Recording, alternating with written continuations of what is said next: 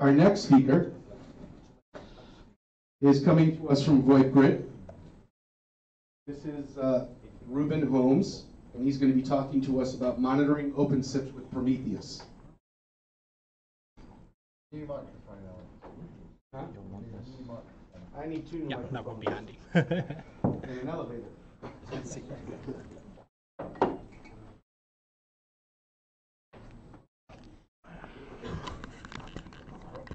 Yeah.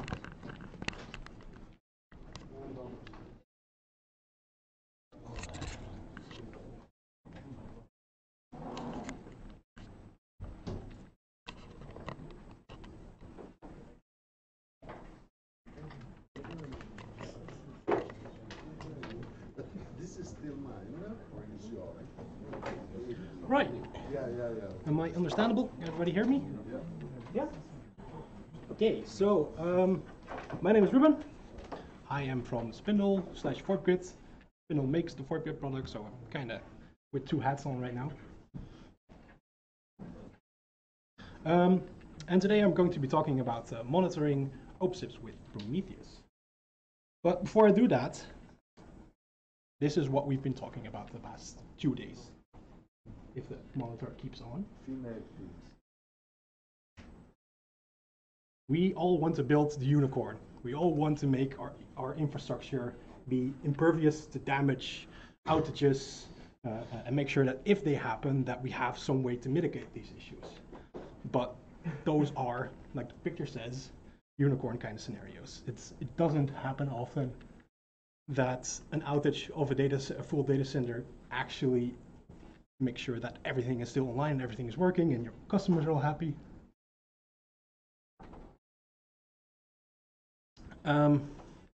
But what do you do if things do go wrong? Because that happens. Is this you? Are you just sitting down and thinking, it's fine. Some customers are impacted, they can't make their calls, so what? Or do you have what you need in order to diagnose these issues? In order to see what is my system doing? Do you have all the log files? Do you have everything in one place? And that's why I wanted to kind of touch upon observability.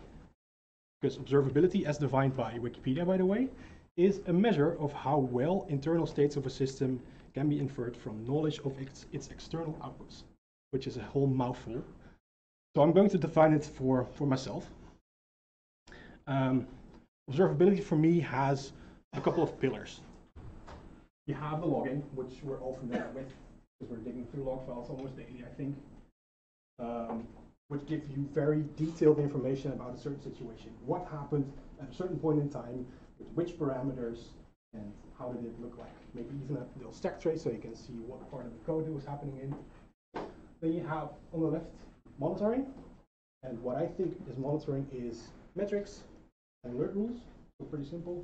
Give you a global overview of the system and give you alerts when something actually hits the fan. And on the left, we have visualization. Visualization, I mean making dashboards, making sure that you have them hanging somewhere or that you check them every now and then to see that things are still going as you were expecting them to do. And then last but not least is tracing, which I think is not that that big, but I saw with the Homer 7 presentation that we're going to be doing a lot of this stuff, which is great.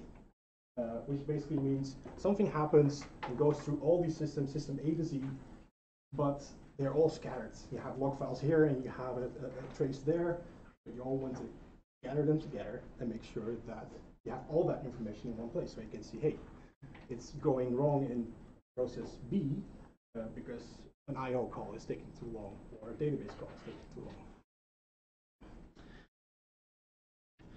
And I just want to give you a warning, because we're going to be talking about metrics mainly. I am addicted to metrics. If I can get metrics out of something, I will get metrics out of something. I started just very simple with some node metrics. How am I doing? What is my memory usage and my CPU? If I could, I would measure how many cups of coffee our coffee machine makes a day. So if anybody knows how to do that, please come see me after that. That's a little warning. So there are a lot of systems out there that do monitoring, so that do metrics and do alerting. And Prometheus is one of them, and we use Prometheus for about a year now. We started using Zabbix, but that didn't really cut it anymore for us, so we thought we need something new. So we went to Prometheus. And Prometheus, at its very core, is a time series database. Can I see some hands for who is already using Prometheus or has used Prometheus? There are a few people who use it. That's good. So at the very core, the time series database, as the name implies, works with the time series that you insert into it. So it gives you functions, work with time-sensitive data, makes you able to query over long periods of time in a very efficient way. And built around that time series database of Prometheus are its core features like retrieval metrics, you need metrics in order to fit with it, obviously. And on the other hand, you have an HTTP server which has a web interface which you can then query your metrics out of, or just directly do that with.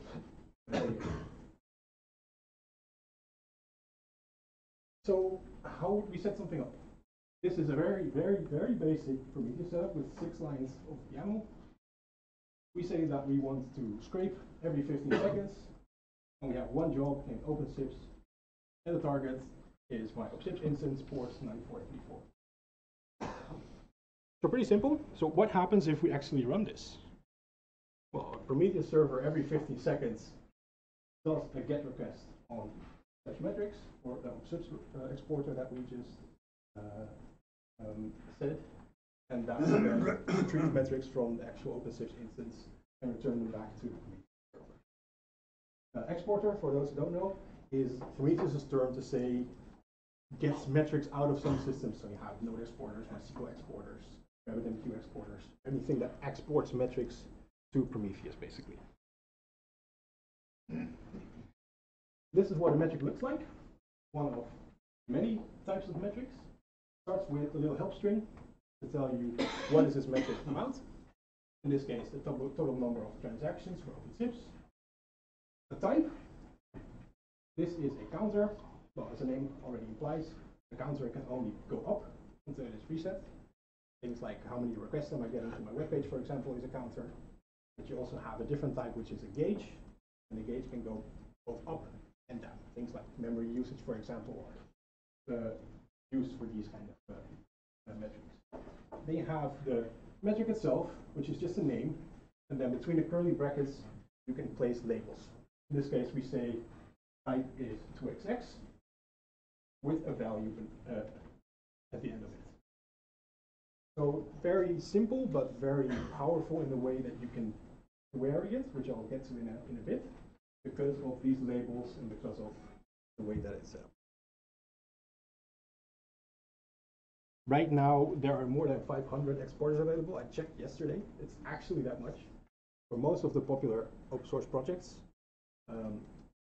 So if you have a piece of software running and you don't get metrics out of it yet, throw an exporter at it with Prometheus targets, and you have metrics. So super simple. What Prometheus uses in order to query the metrics itself is called PromQL. And there's a couple of things that you can do with it, but most importantly, alerting and creating dashboards. Alerting because, yeah, if shit hits the fan and your metrics know about it, you damn well want to make sure that you have an alert rule for that. On the other hand, you want to visualize what the overall status is of your application. So I'm going to do something that is not very nice. I'm going to do a live demo. I just sacrificed a PHP application to the demo gods, so let's hope that everything goes well. So what I'm going to do is I'm going to create a dashboard in Grafana. And I'm going to query some data out of Prometheus, just to kind of drive the point home. I already have a lot of metrics available, and if I start typing, I get a big list of them. Let's just go for something simple, like core applies totals. This is actual data from our production service, by the way. As you can see, because it's a counter, it's just going up and up and up and up. So it's not very insightful yet. But that's why you have a lot of functions in Prometheus. So for example, I want to know what is the per second rate of replies that I'm getting in total. I can apply the rate function. And then I need to make sure that I give a time window over the amount of data that it wants to look at to calculate that. So for example, I say I want 5 minutes of data and then calculate the per second rate of that. Well, that gives you a lot more clear overview of peaks and lows in your graphs. But as you can kind of see, the labels and stuff like that, it's still a bit iffy. Because there's a lot of different ones in there, and I just kind of want to see, let's say, one of our servers. So I can continue my query by saying I only want to have a certain instance. Let's say I want only this server. And it automatically filters out the rest of the metrics that it was querying for. Well, with Grafana and Prometheus, you can quite quickly and easily make these dashboards. So I think that's a big plus.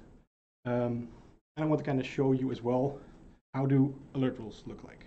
Because just like the Prometheus YAML file, this is also YAML, so a bit of configuration. You kind of have to learn what the labels are that you can apply and all that kind of stuff. But once you get it down, it's quite simple. So for example, we have an alert for when our OpenSIPS goes down, which is obviously a bad thing. With an expression, this is the query, OpenSIPS up, job is OpenSIPS equals 0. And if that happens if that's true for at least 3 minutes in a row, we will add a label with severity critical. And we add a little description that says what happened, what instance did it happen on, just a little bit of text, so that our alert manager can then propagate those values and show them in a text message or a Slack message or whatever kind of notification system that you've got running. All right, so I kind of want to bring it back to, yeah, sorry, you have a question?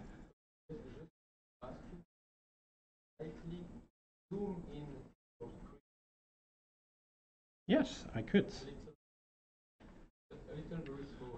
Okay. You mean like over here?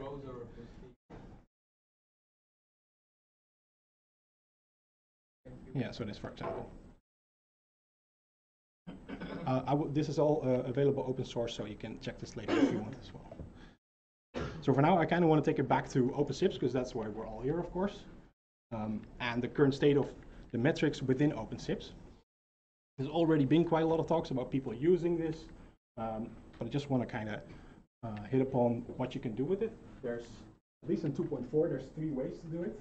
You can open a Unix socket with the MI datagram module. You could do it XML over HTTP with the MI XML RPC module. And you could use a FIFO file with the MI FIFO module. I think 3.0 also has HTTP JSON requests that you can send over it. But the great thing is that each metric is listed and documented, which makes it very easy and free to kind of use them as you please. And I've kind of seen in the presentations that a lot of people are already doing that. They're taking the metrics that they need and then exporting them to some other system to work with that later. But because we were using Prometheus and there was no way to kind of do this yet, I wrote the OpenSIPS exporter. So it's very simple. It takes the metrics from the OpenSIPS management interface, and it uses the datagram protocol for it. It transforms them into the Prometheus format that I showed you, and then exposes them on an HTTP endpoint. There are, at the moment, 63 metrics, because I'm taking all the metrics out of OpenSIPS, everything that is available, transforming them and then exposing them. So you can do a lot of things with these metrics to kind of monitor your systems a bit better. And yeah, just nice to notice it's written in Go. It also comes packaged with, like I just showed you, some alert rules examples. The dashboard, we have a dashboard that we use internally, but because it's Grafana, you can just export it and import it into your own instance. So I've added that as well. You can just create a dashboard with this exporter.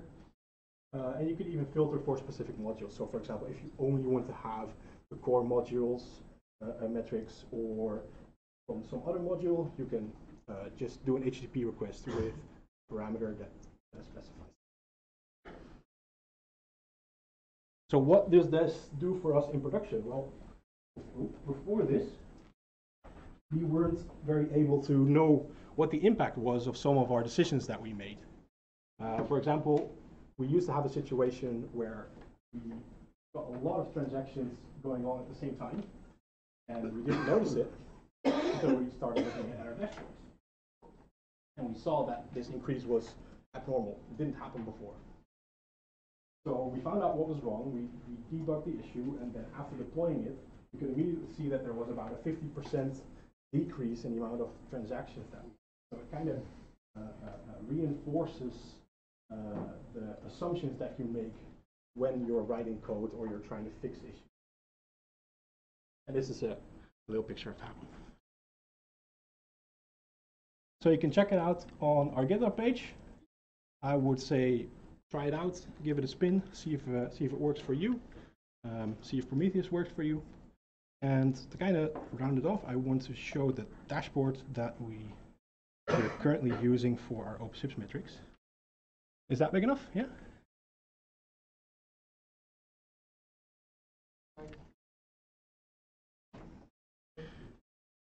Right, so I can select what nodes I'm interested in.